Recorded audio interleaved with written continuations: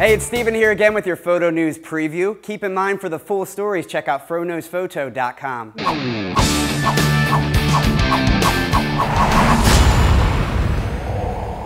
First up, there's a new CF card coming to market which incorporates a RAID-style mirroring system, basically turning a 64GB card into two 32GB partitions. Meanwhile, scientists have created a new image sensor that they believe to be 1,000 times more sensitive to light than current sensors on the market. It's also believed to use less energy and be cheaper. Next up, James Camron, who's no stranger to water, was photographed for the cover of National Geographic. There's an in-depth 8-minute behind-the-scenes video featuring the entire shoot. Be sure to check that out. Touring band Hawthorne Heights was offering a photo pass for an upcoming stop on the Warped Tour for $150. There was a huge online backlash about it, so the band ended up apologizing. The full story's up on the website. And for the biggest news of the week, the Chicago Sun-Times laid off their entire photography department, hoping to replace them with freelance photographers and basically reporters with iPhones. That's about it for this week's photo news. For the full stories and more, check out FroKnowsPhoto.com. This news is brought to you by AllensCamera.com. I'm Steven. Thanks for watching.